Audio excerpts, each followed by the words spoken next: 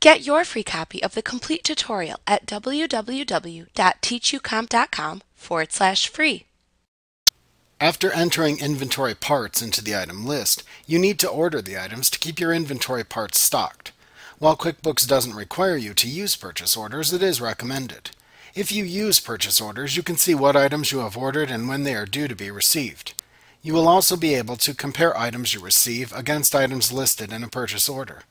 If you don't order items in advance, or just don't want to use purchase orders, you can buy inventory directly by using the Items tab within the Write Checks window or Enter Credit Card Charges window to select inventory items you purchase from vendors.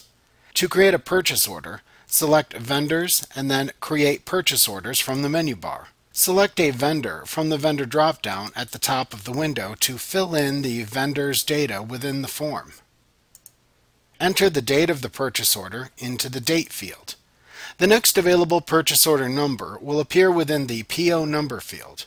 If you have multiple shipping addresses, use the Ship To drop-down field to select the name of the shipping address to which you want the items shipped.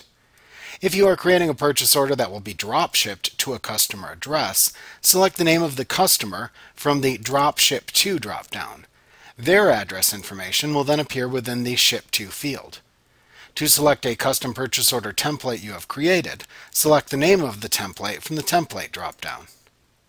Click into the first available row under the Item column in the line item area and select the name of the inventory part item to order. The information for the inventory part will appear within the description and rate columns in the form, but you can change it if needed. Then enter the number of items to order into the Quantity field.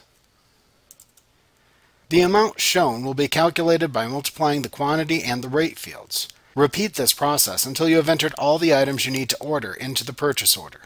To enter a message to the vendor, type the message into the Vendor Message field. You can enter a memo into the Memo field if needed.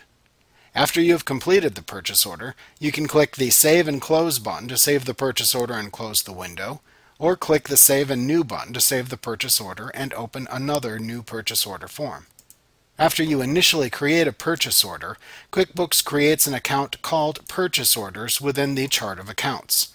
This is a non-posting account type created by QuickBooks that does not appear within your balance sheet or income statement. The Purchase Orders account is simply used to produce a quick report showing current purchase orders, so you'll always know what has been ordered.